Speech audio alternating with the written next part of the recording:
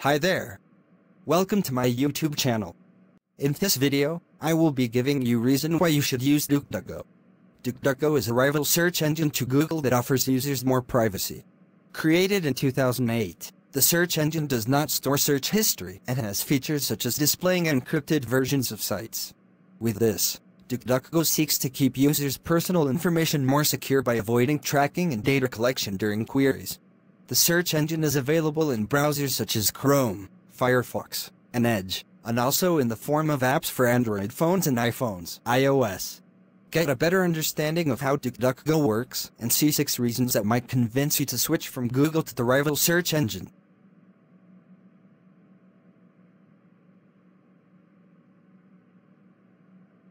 Unlike Google, where you need to navigate in an anonymous tab to have more privacy, DuckDuckGo automatically protects the user from search leakage. The term, search leakage, refers to the sharing of search terms with the websites that are clicked on the results page. In addition to the search terms used, the sites also collect other data such as IP addresses, connecting the keywords to the user's personal information. In protecting users from search leakage, DuckDuckGo covers the tracks and redirects the internet users' clicks so that the sites do not know which terms were searched for. It also displays encrypted versions of the pages in the results. The sites will still know that you visited them, but they will not know which terms you searched for to get to them. DuckDuckGo does not store search history, that is, it does not save searches. Thus, the user does not receive query suggestions, nor is he or she able to review something he or she searched for previously. Thanks to this search engine policy, it is impossible to retrieve a search you have done, and you do not have to worry about having a specific query tied to your IP address. Google, on the other hand, saves all search history unless the auto-delete function is enabled or the user logs into his or her account and deletes the search. In incognito mode, the search history is deleted when the window is closed. Although more private, this mode also collects information such as location and search activity. In addition, Google may disclose users' search history for legal purposes, such as in cases of a subpoena, court order, or search warrant. Compared to Google, which usually displays prominent ads already in the first search results, DuckDuckGo shows far fewer ads to the user. In addition, it blocks online trackers, so that ads do not reappear while the user is browsing. In practice, if the user searches for a certain product on DuckDuckGo, he will not see ads for this item on other sites. Google, on the other hand, does not block crawlers, but displays ads related to the search while browsing.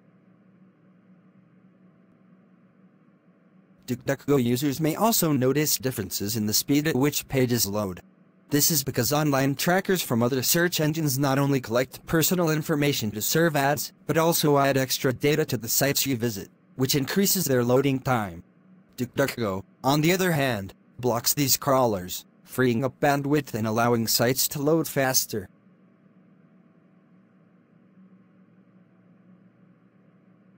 Google customizes the results shown to users based on previous search behaviors and clicks. With DuckDuckGo, since there is no storage of search history, the results are not filtered. Since the results are not personalized to the user's interests, they can be more inaccurate when compared to those displayed by Google. Some of the results that appear on the first page of a DuckDuckGo search may appear on the second or third page of Google, for example, because they are less relevant.